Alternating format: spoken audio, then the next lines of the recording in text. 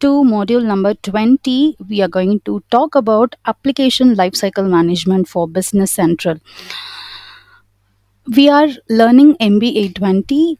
You are learning with me, Dr. Gomati. So I am going to cover the topic which I haven't covered in my previous videos. Okay, so you can find my channel here, Goms Tech Talks. If you haven't subscribed yet, please go and subscribe now.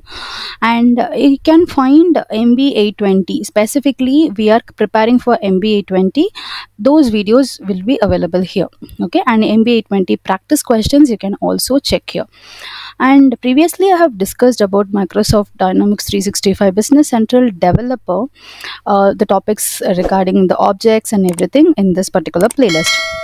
So few topics which I have already covered here will be there in MBA 20. Okay, so this is the complete learning path is here. So I'm not covering those modules in a sequential order, like one by one, but what are the topics which I haven't covered so far, I'm just focusing on that first. Okay, so previously in the previous videos you can find about the APIs, Azure API, that is Azure Entra ID. Okay, so I have already released these 3 videos. If you haven't watched this, please go and watch now. And today we'll be starting the new module called Application Lifecycle Management for Business Central. So if you have any queries related to your interview preparation, about any technology, what career to choose and everything, you can just schedule a call with me. I'll be there to help you.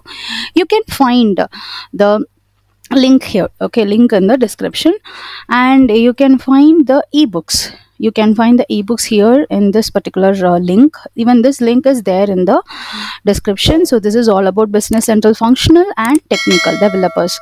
So interview questions, 21 days boot camp, and interview questions for functional, interview questions for technical developers, and everything will be here. Let us go to the topic, today's topic. Azure Application Management Lifecycle. That is, we'll be using Azure DevOps. That is what I have mentioned here, Azure.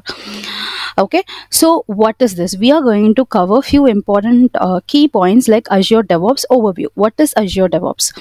And AL extension and Azure DevOps. We will also find the benefits of using Azure DevOps. Economic aspects. Okay, why should we go for Azure DevOps? Evolution of Azure DevOps and setting up Azure DevOps. So setting up Azure DevOps will be like, I'll just give you the theoretical overview. The next part, next video, I'll be showing you the demo here. I'll also illustrate everything with an example. Okay, so we are in the, if you just click on this particular link, like use application, so we are in the introduction part. Okay, then I'll show you how to create it. Okay, so let us understand what is Azure DevOps. Okay, Azure DevOps is basically an application lifecycle management. Usually we will call as ALM. This is what application lifecycle management that helps to automate. This will really helps to automate and manage the development process. Okay, automate and manage the development process. This Azure DevOps will offer version control. Okay, if you are working with the project, it will help you with version control. It will help you with project management. Okay, and then it will help you with automated builds. Okay, and then it will help you with the release management.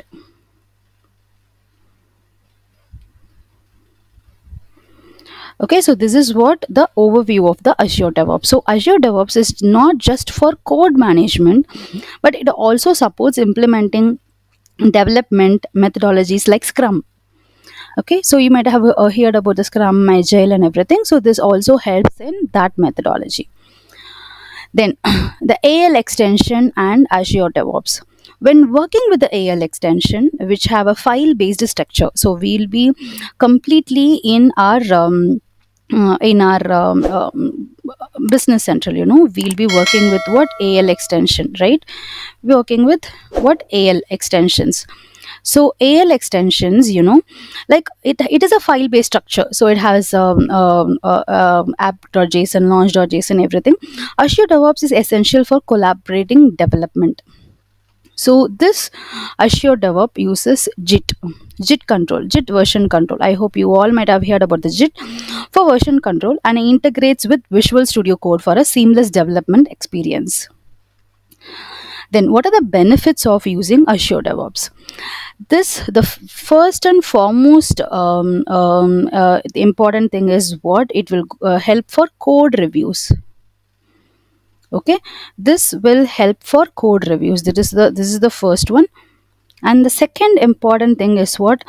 This code reviews and adherence to development standards, thereby improving overall code quality. So improves code quality. Okay, this is the another important thing.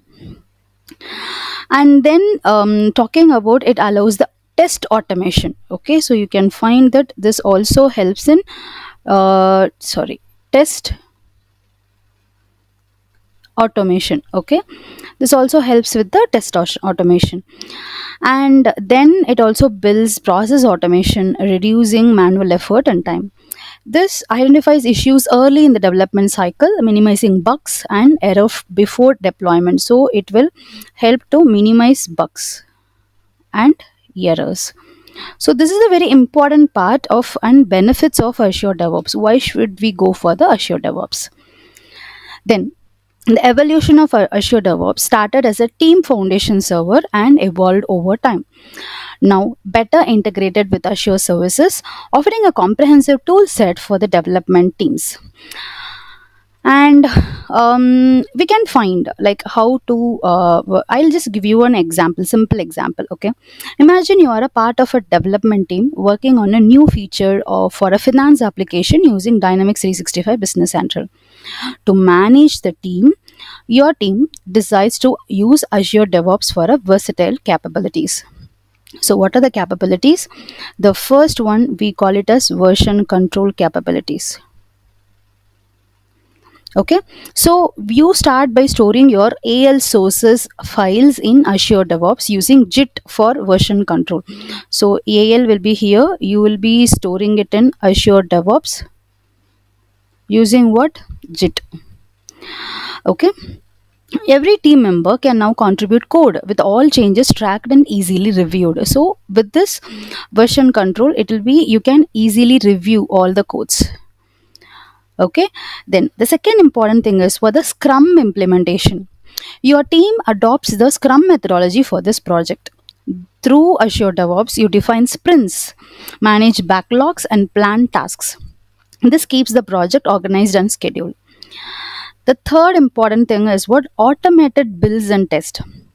Once the development reaches a stable state, you set up automated builds and tests within Azure DevOps. This ensures that every code commit is automatically built and tested, catching bugs early. The fourth, another important thing using the Azure in your team is what? Code quality and reviews. Azure DevOps facilitates code review, allowing team members to suggest improvements and ensure adherence to coding standards. This collaborative effort enhances the quality of the final project. Then release management. Finally, when the feature is ready, you use Azure DevOps to manage the release process, ensuring that the new feature is smoothly integrated and developed to the finance application. So this is the perfect example that you can showcase how Azure DevOps supports various aspects of application lifecycle management, from planning and development to testing and release, making it an invaluable tool for teams working with Dynamics 365 Business Central. So, in the next video, we will discuss about how to create Azure DevOps for an organization, the project. This will be the demo. I'll be showing you how you can create it. Okay. So I'll see you soon in the next video. So before that, please read this particular thing as well. Okay, so far I have given you like what is the introductions, though it is very short, but I have given you the brief introduction about it. So next is we'll be understanding how to create an Azure DevOps for your Azure DevOps organization. So I'll meet you soon in the next video. Take care and bye bye.